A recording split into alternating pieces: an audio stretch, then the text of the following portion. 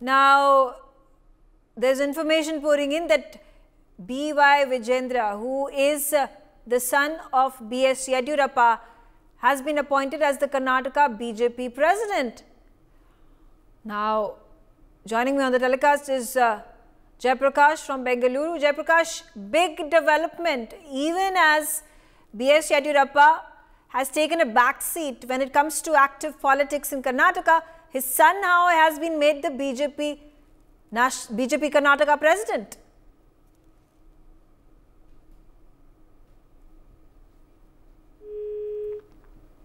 This news pours in even as there was a statement that was made by H.D. Kumaraswamy of the JDS, claiming that there were as many as 30 plus of the MLAs from the Congress in Karnataka who were already in talks with the BJP.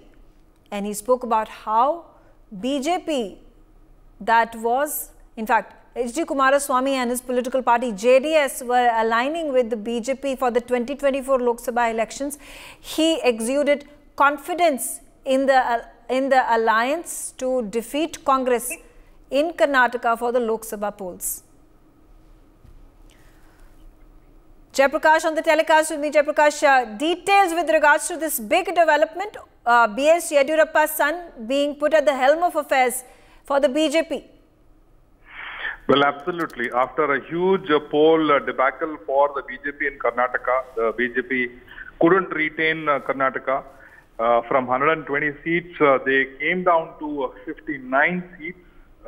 In fact, there was a lot of political churning. We've seen how the BJP has taken a very long time to appoint a new state president, just 8 months ahead of the Lok Sabha elections, very important elections, with about 26 seats held by BJP out of 28 parliamentary seats. So just about 2 have gone, 1 each to JDS and Congress, and 25 with them, with 1 independent Sumalata from Mandya supporting BJP. This being the case, they had to decide. A lot of groundwork is supposed to happen with Congress at the helm of affairs. We've seen how Congress has been moving very quickly, holding meetings after meetings on deciding the candidates for the Lok Sabha elections.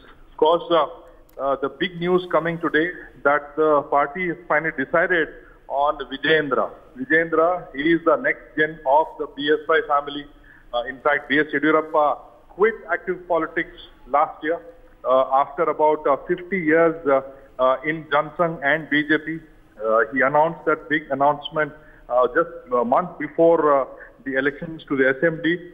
Then came the big announcement of Vijendra getting ticket from the very Shikaripura constituency, which was held 7 times for B.S. Yediyurappa. So the legacy clearly goes on to the next gen. Vijendra, of course, is the legal heir of B.S. Yediyurappa, you could say, political legal heir, you could say, as now he takes on the big responsibility of the state presidency. He was vice president for the last 3.5 years. After B.S. Yediyurappa, in fact, made way for Bommai to become the chief minister.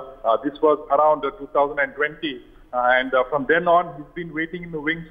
He is quite capable. He's charming. He's educated. He's got all the capabilities of pulling the masses. He's quite popular with the youths too. And finally, B.S. Yediyurappa's son getting that big ticket. For more such videos, subscribe to the NewsX YouTube channel, hit the bell icon.